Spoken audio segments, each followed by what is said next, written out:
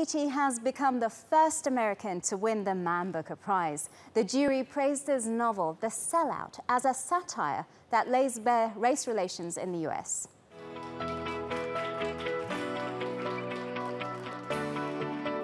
The central character of the novel The Sellout is an African-American man who appears before the U.S. Supreme Court for trying to reinstate slavery and racial segregation.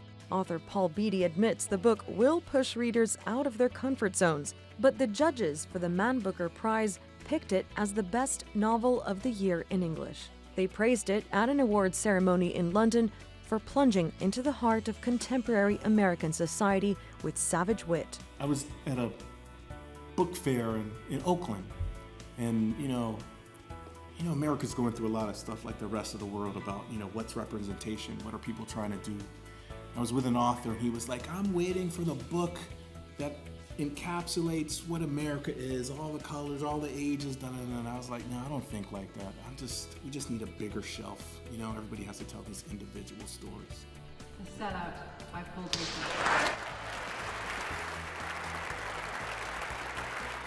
Beatty became the first American to win the award. A rule change made that possible. Only authors in Britain, Ireland, and the Commonwealth were eligible until 2014, when the prize was expanded to all English language literature. Why it's important that we have an American this year, it's not because it's somebody's turn, but because it shows that there is a global reach for this prize, and that we are ready to accept any book that is written in English and published in this country, and that is the only criteria. Beatty was the jury's unanimous choice. He beat out 3 Britons, another American, and 1 Canadian on the shortlist.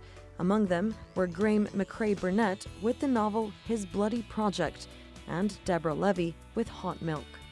The winner certainly has a timely topic as the U.S. wrestles with race in law enforcement and the presidential campaign. But the judges also compared Beatty with timeless satirists like Jonathan Swift and Mark Twain. Writer, academic, and one of the judges of the Man Booker Prize 2016, John Day, joins us now. Hello, and thank you for joining us on Showcase. Hi there. Thanks for having me. So what was your experience being one of the judges of the Man Booker Prize this year? Well, it's a huge honour to be asked to be a judge for the Man Booker Prize, and I found the experience to be both very exciting and exhilarating in lots of ways, but also fairly exhausting. The Man Booker is I think, the only literary prize in the world for which all of the judges read all of the submissions, and for our year we read 160 novels in about 6 months, which works out about a novel a day, which is a fairly tiring, both kind of intellectually and physically process. But in spite of that, I found the whole experience very interesting, not only for the individual books we discovered along the way, but for the kind of sense you get of what the novel is doing in a particular year in its life. And I found that experience fascinating.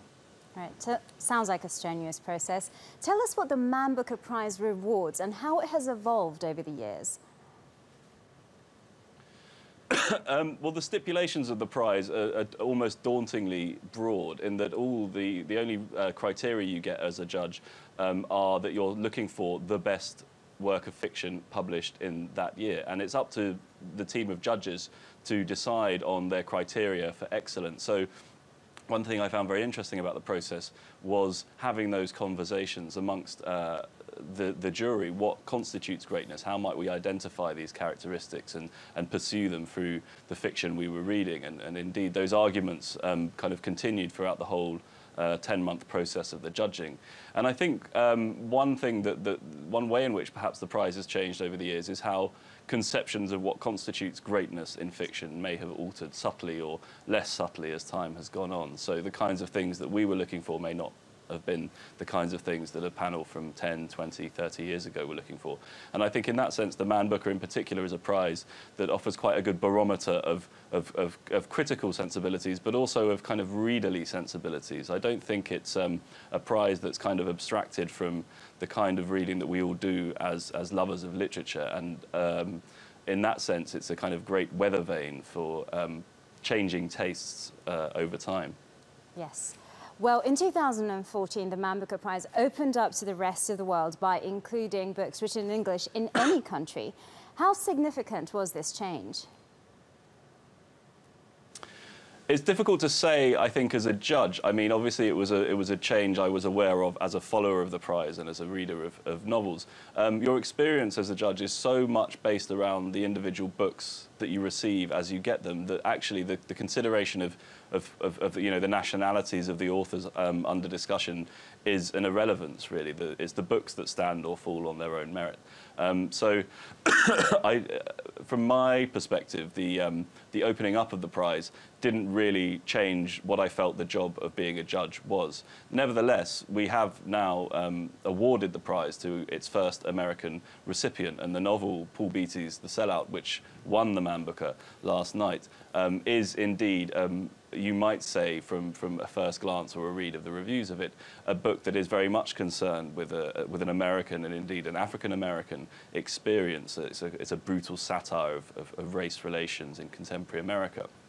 One thing that was exciting for us as a panel was that in spite of that, in spite of the apparent kind of localness of the subjects and themes and indeed kind of descriptions within that novel, it spoke, it seemed to us, to hugely universal and relevant concerns for the world, which is not to say that it lost its local specificity in doing so, but the kinds of issues raised by a novel like Paul Beatty's The Sellout seems entirely applicable to all sorts of different contexts and relations, and indeed that's what great literature always does do. So I think the kind of the bureaucratic arguments that go on about whether or not certain nationalities should or shouldn't be eligible for the prize didn't feel like a concern that we were particularly interested in while we were judging the prize.